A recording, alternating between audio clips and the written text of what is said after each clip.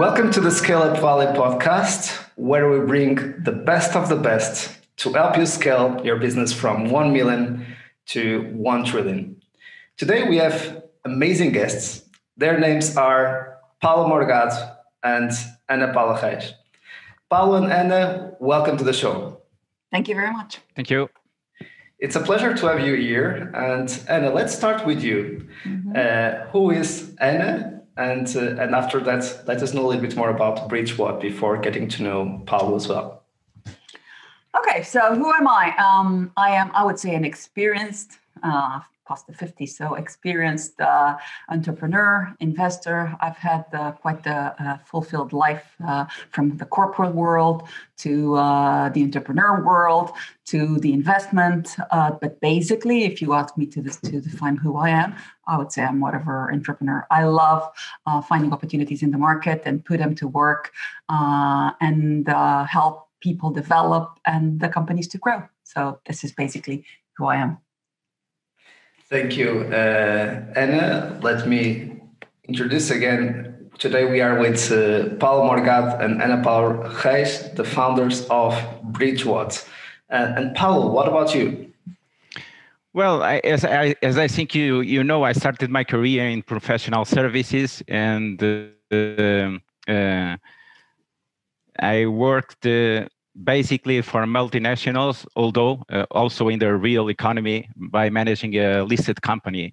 So I would say that what differentiates me is the execution capacity, not only thinking about ambitious goals, but also to execute them, and always a duty on the commercial area.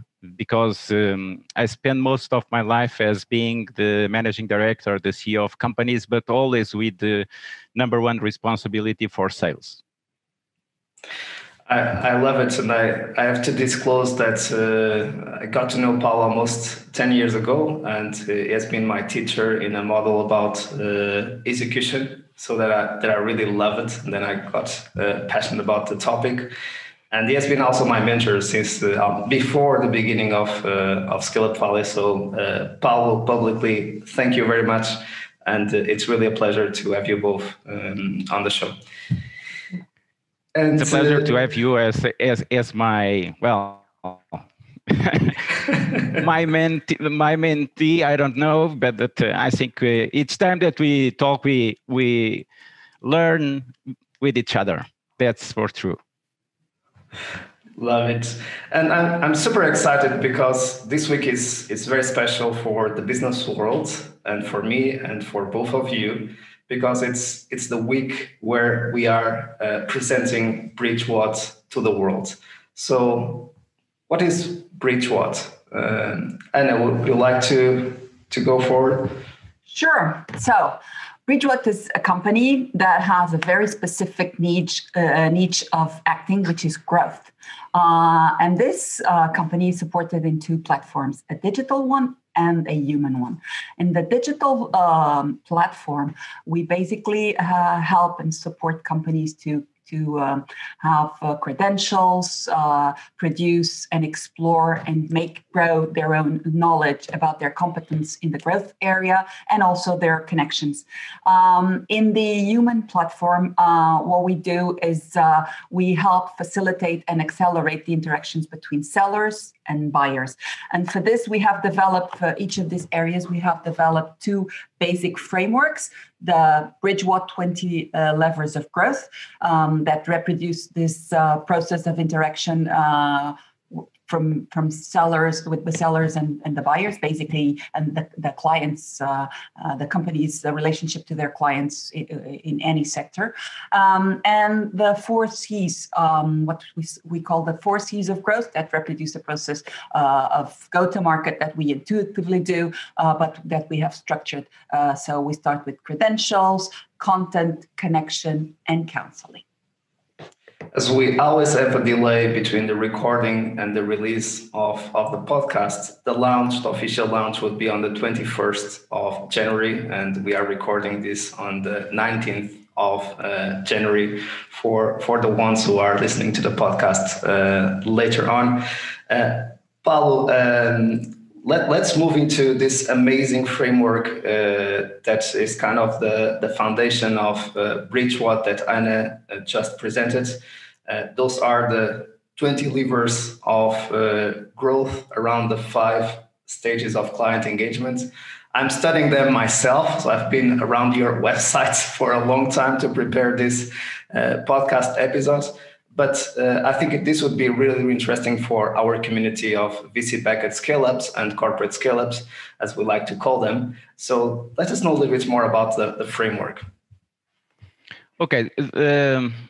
We have just acknowledged the execution part of the project, and especially that we must be objective and based on things that can be measured. So growth is a concept that must be landed in something that the companies can control.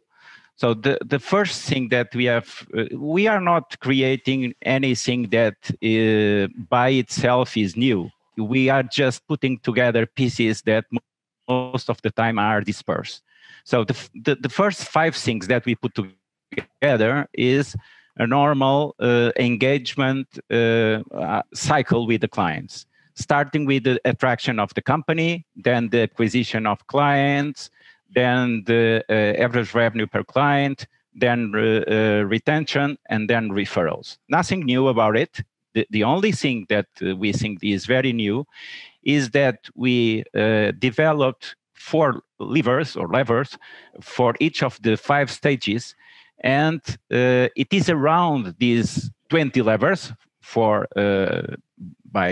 the 5 stages that we create a language between sellers and buyers. Because imagine that the buyer that told you, well, I need to grow. Well, you can shoot in any direction. So if you don't have a framework, you can start to say, well, you must insist on the Salesforce effectiveness.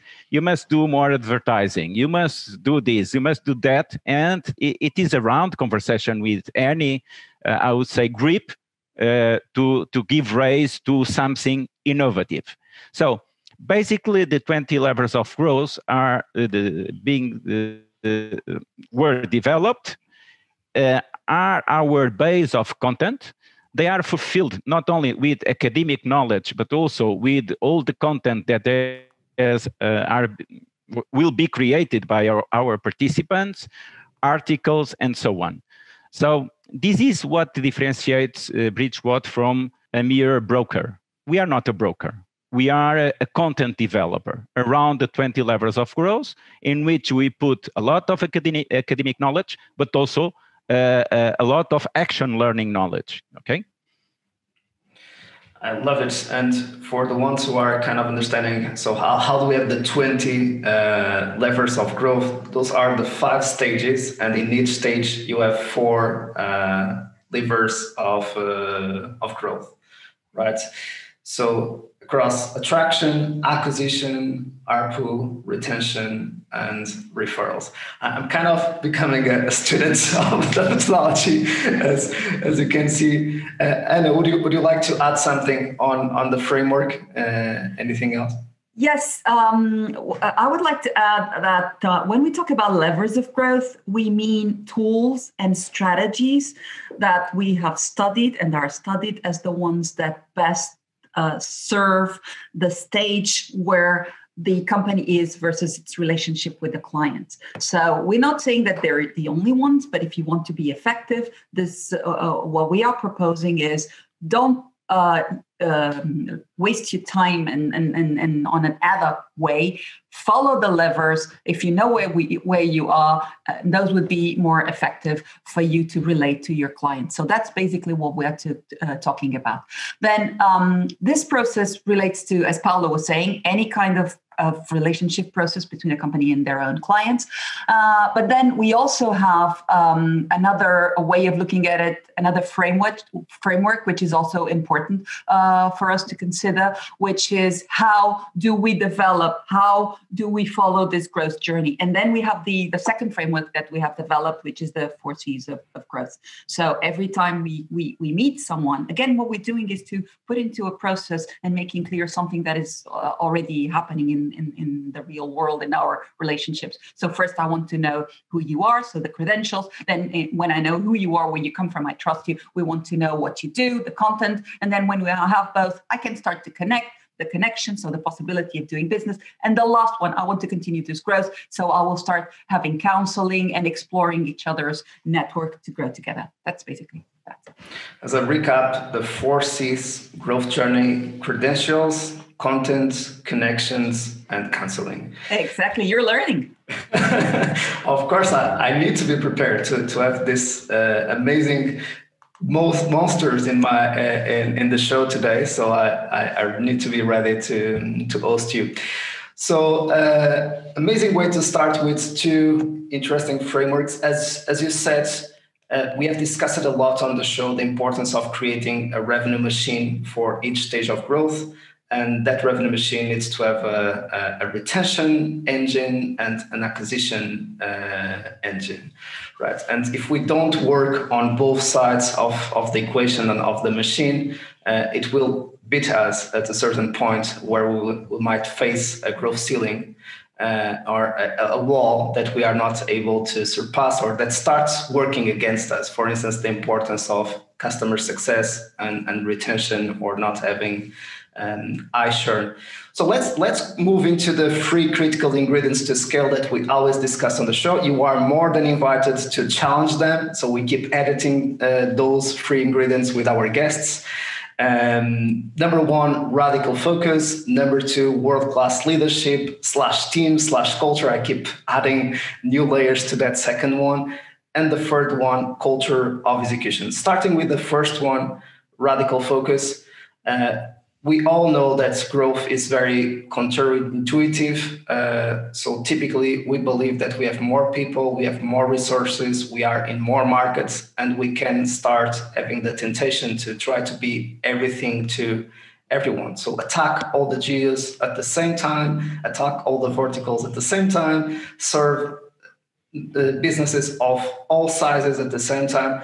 And this is something very normal, that we are already very educated in a startup, that we need to find a niche. But in a scale up, we kind of forget those principles, and we start expanding instead of closing. So we start opening the funnel instead of closing, and doubling down on what works.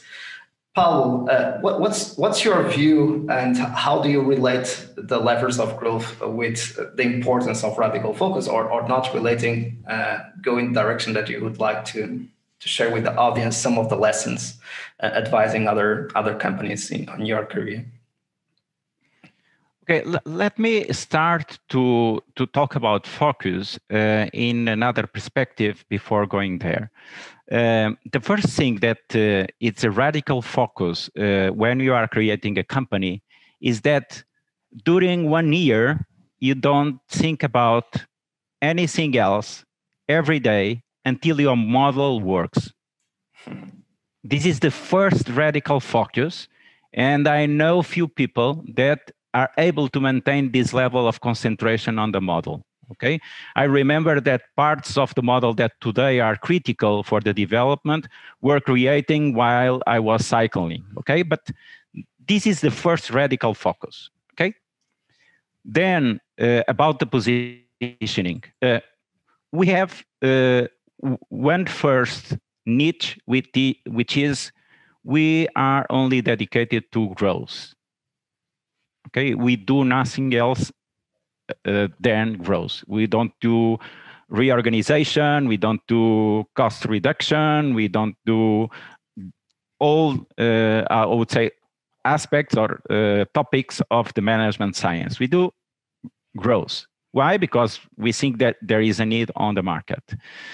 And I can talk about other types of focus, like the geographical one, related to company size and so on. But I would say that we are a growth company, nothing else. And this is our niche. Okay. of it.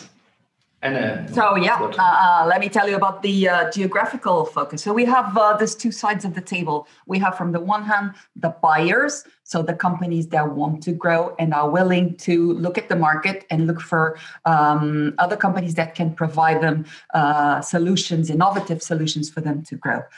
In the buyers, we have a geographical focus, which is Iberia. We want companies that are medium-sized to large-sized companies operating in Portugal and or Spain. So we have this very clear geographical focus for the moment.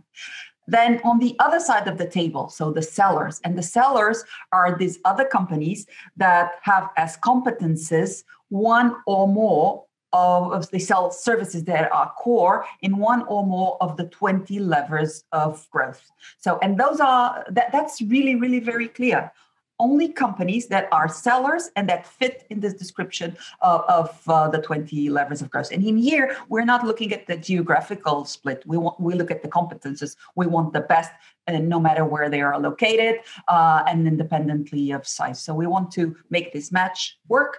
So the ones that want to grow by looking at services and innovative solutions, and the ones that can provide them no matter where they are. So we are looking a lot to services and services that are mainly digital, because we need to do this match.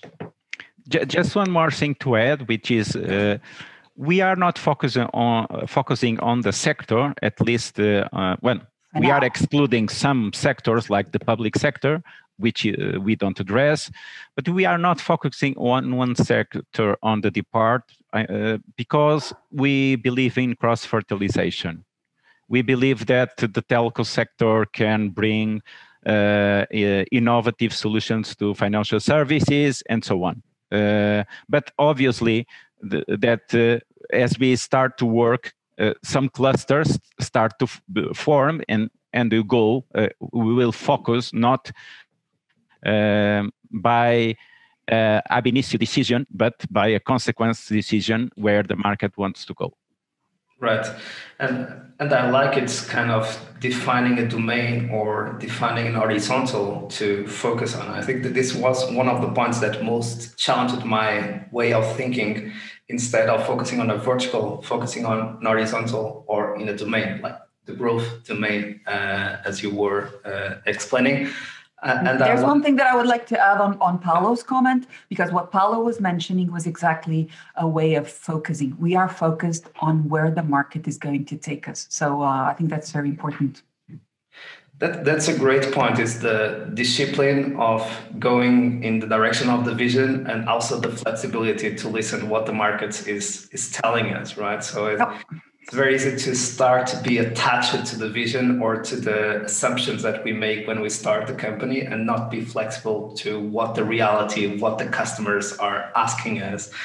And also having the courage to say no if that direction doesn't fit the vision, but not being attached to that vision, that we are not able to be flexible and find out other opportunities. It's curious because it's all about execution, and execution is a lot about unblocking some of our beliefs and some of our internal myths. And I think that that's the difficult part of growth, is we can't, if we are not growing, the company can't grow. So that's why it is only possible to grow if we grow first as human beings and as teams, right? And what a better introduction to bring the second ingredient, world-class leadership /team /culture. Of course, teams have different structures and different iterations across different stages of growth. A company that starts, that is being funded, it's all about the founding team. Later on, it's the first leadership team that might be a functional oriented team. Later on, another leadership team that might be more matrix organization. So there are different stages of growth. So what are some of your lessons learned about leading, forming, building teams for each stage of growth in the clients that you have worked with, or in other professional experiences during your career? And we can start with you now. Okay. I mean, teams and people and the way that they work and integrate are absolutely fundamental and at the root of success of any company. And this is also what happens to us. In our case, and because of that experience of how we work, we are, both of us have approximately 30 years of experience. So we've been there, we've done that. We've been through a lot of different situations, which helps us to understand the market. And Paula and I, we know each other for more than 20 years now, which is also important because there is a complementarity. We are very complementary in the way that we look at not only the business, fundamentally the business, but also the way that we should position ourselves versus the market, and particularly on this growth mindset that, as you said, Mike, very well said. Growth is not about growing your company only; it's about your personal development also, and that's something that both Paulo and I, and if you look at where we've been and what we've done, and the different positions that we have assumed, the academic journey that we've both have shows that general, very felt and lived growth mindset. So teams need to have that. There needs to be a glue. There needs to be this cultural focus. And culture means a way of acting because you feel that what you're doing has a reason and there's a way to express yourself, and you have your fit in this biggest picture. So Paula and I, because we know each other for more than 20 years, we have worked together, we have shared a lot of lunches together, always talking about growth. There had to be something. So this is what's really important, that you know that you are complementary, that your experiences are complementary, and it's very important because we have done sales, we have this strategic mindset, we know technology. And we're not new to this. So we have a very good feeling of how the market is. And that's what a team must have.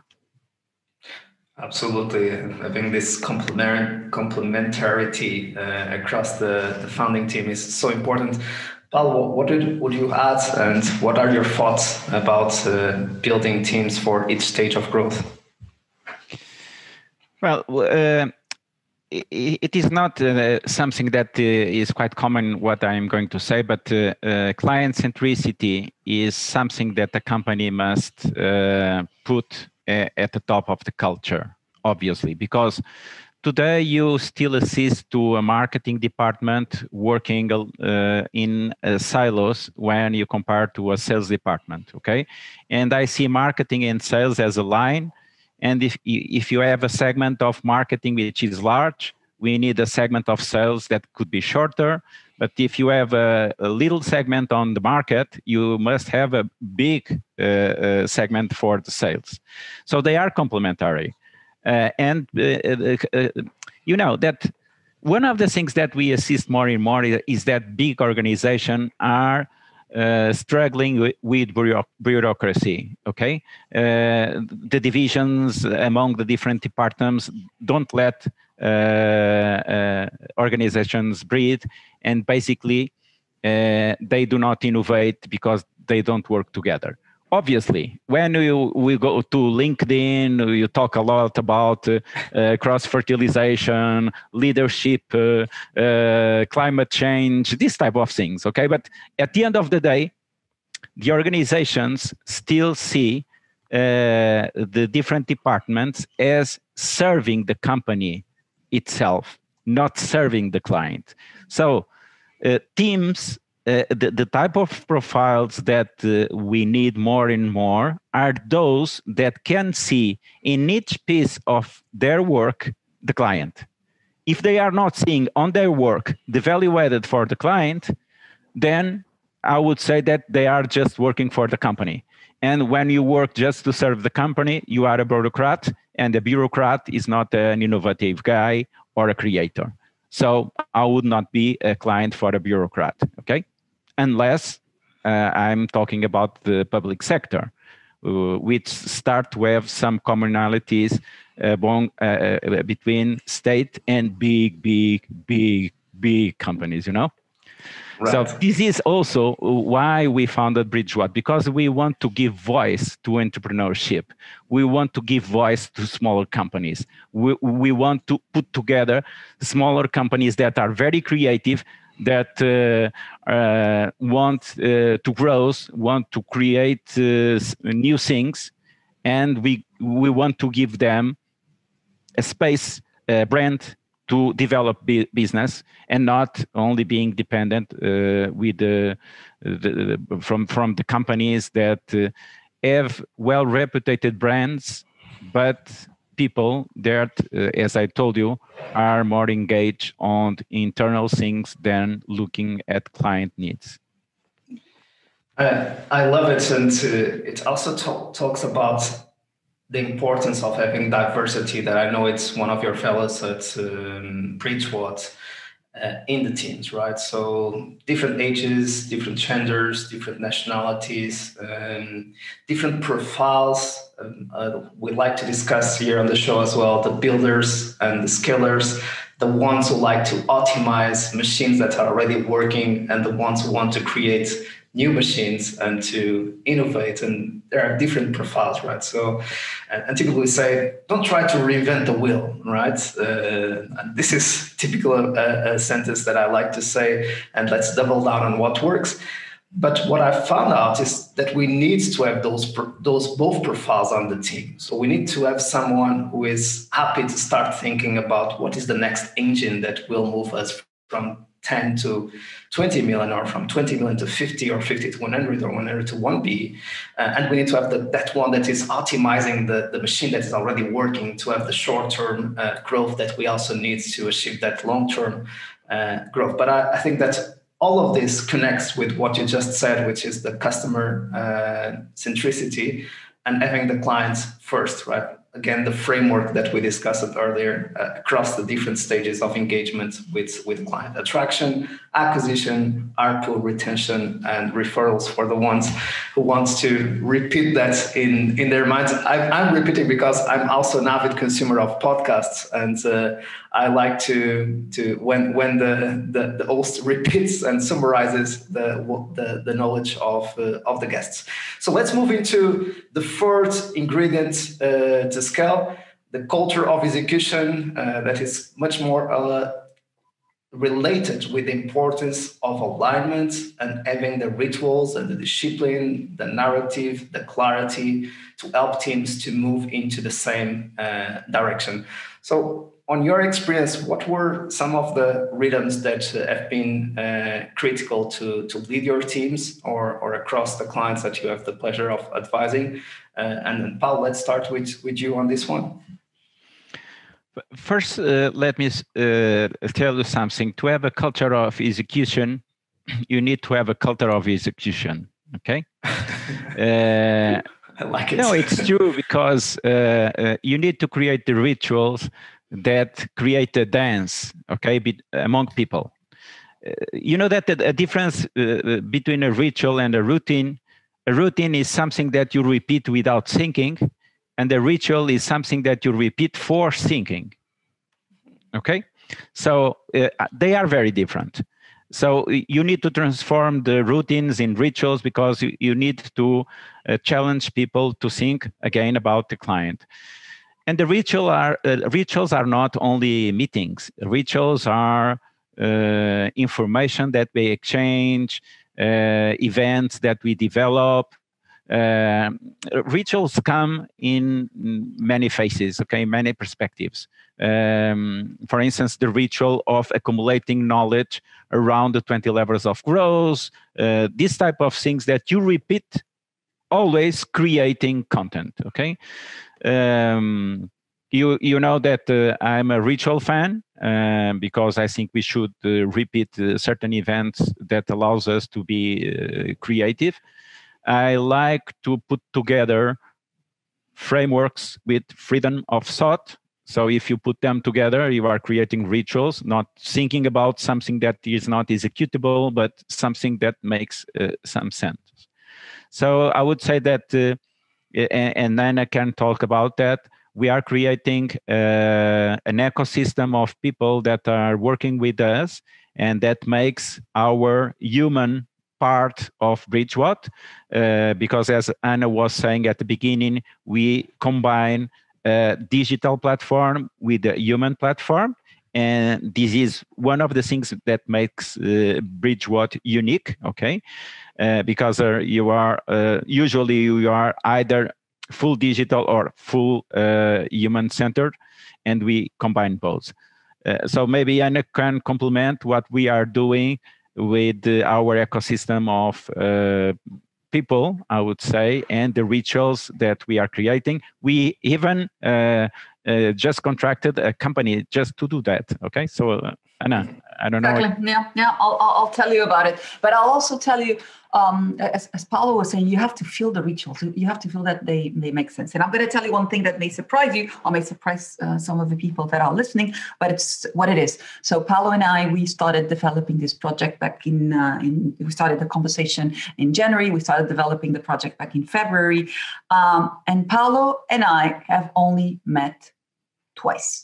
We've never been together, never, ever. And we did everything. So the reason why we were together was because we had to do 2 photo shootings for different reasons. And that's why we met. We've never been together, and we have developed the full model. We have clients. We're ready to go. In fact, we're going to meet for the 3rd time on Thursday, because we will do the launch straight from Madrid. And as soon as we finish this podcast, I'll be on my way to Madrid. But just to see that if that's possible. Now, so having said that, that also means that we do have rituals between us that made us develop this model. And one very simple ritual that we do every time is every meeting we have. After the meeting, and we started doing that very intuitively, now we do it. Every meeting we have, we go back, and for 3 to 5 minutes, it never takes longer than that, we recap what happened.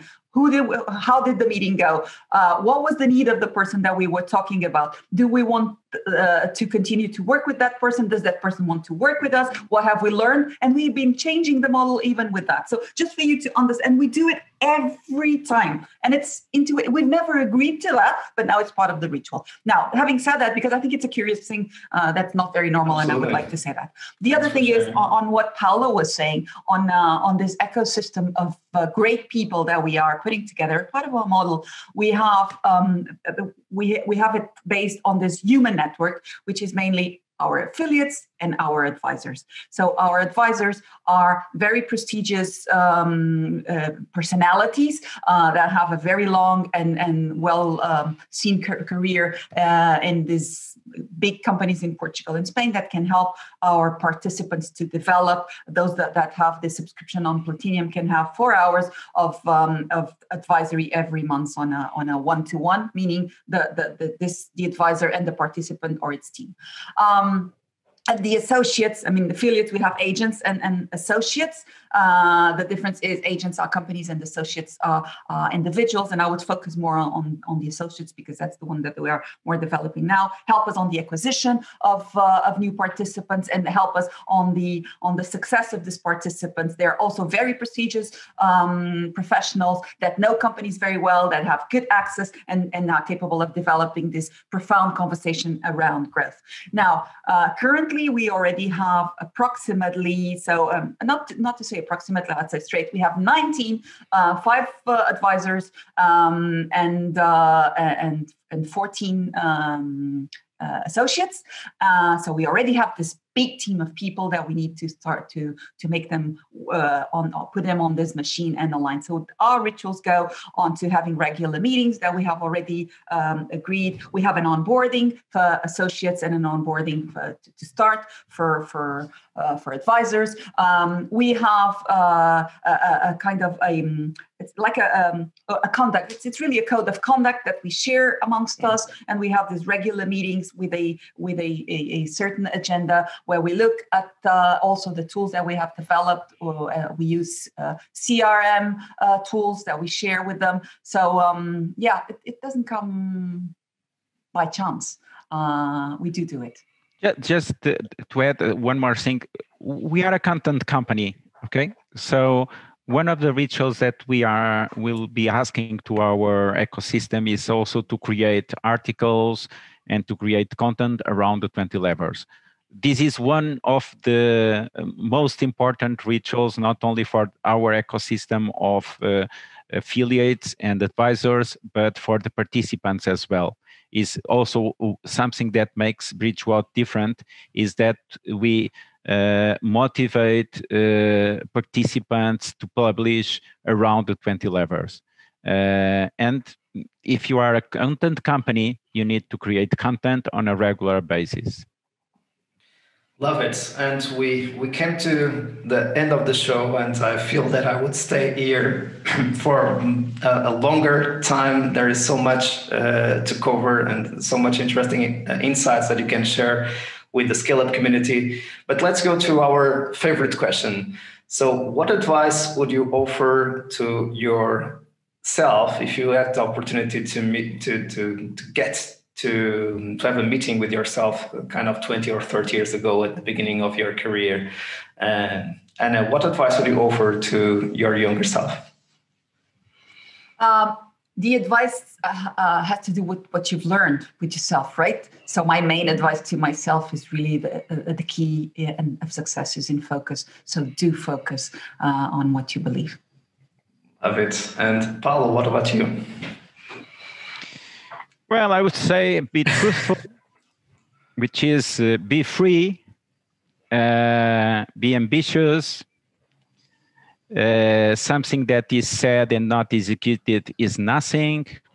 Be substantive rather than adjective. Well, all these kind of things that are related to, I would say, go further and growth as a human being, but especially be free. Love it. Focus and freedom. That's a great way of closing the show. Anne and Paulo, thank you so much for making the time to join the podcast. Thank you. Thank you, Mike. It was great. Yeah. Thank you, and wish you a lot of success with BridgeWhat. You are always welcome to the show to share the progress with BridgeWhat. And we wish you an amazing launch on Thursday, the 21st of January. And to our community, we keep bringing you the best of the best to help your scalar business from 1 million to 1 trillion. So you are able to leverage their mistakes and their lessons on your favor. So we keep here serving you. See you soon and keep scaling.